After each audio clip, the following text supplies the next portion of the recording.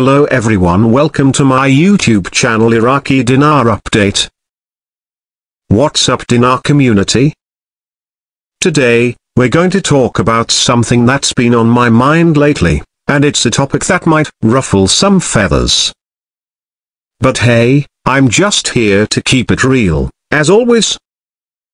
Now, let me preface this by saying that I've got mad respect for everyone in the dinar community.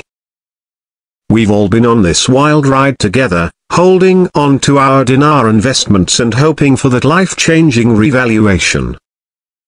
But let's be honest, sometimes things can get a little out of hand. You know what really grinds my gears? The fact that there are people out there who claim to be experts on the dinar, spouting off all sorts of nonsense and leading folks astray. I mean, come on. We've all seen those overhyped YouTube videos and forum posts promising the moon and delivering nothing but disappointment. Here's the thing, I could be so drunk that I can't even remember my own name, and I'd still be able to call out these so-called gurus on their BS. It's not rocket science, folks. All it takes is a little common sense and a willingness to question the narratives being pushed by these self-proclaimed insiders. Don't get me wrong, I'm not trying to rain on anyone's parade.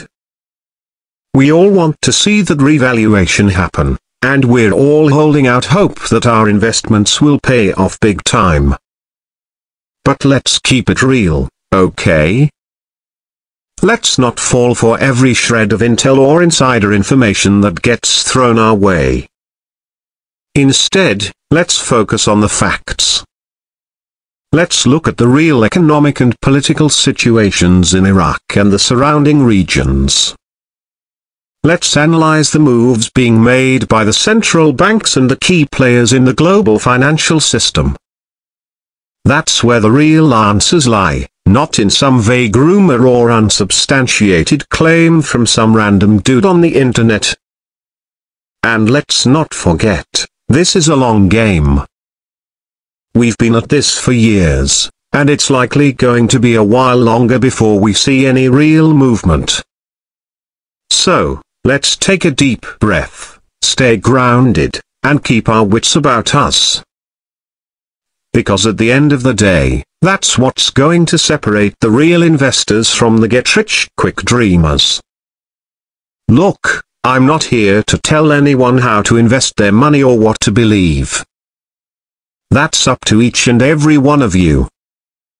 But what I am here to do is to call out the bullshit when I see it, and to remind everyone to stay vigilant, stay skeptical, and most importantly, stay real. Because at the end of the day, even if I'm so hammered that I can't string two words together, I'll still be able to see through the smoke and mirrors.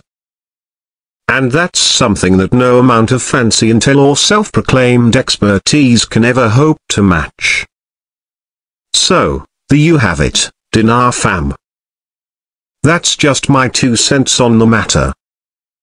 Take it or leave it, but remember, I'm always going to keep it 100 with you all. Because that's what real investors do, they deal in facts, not fiction. Peace out. Thanks for watching my video and subscribe to my YouTube channel Iraqi Dinar Update.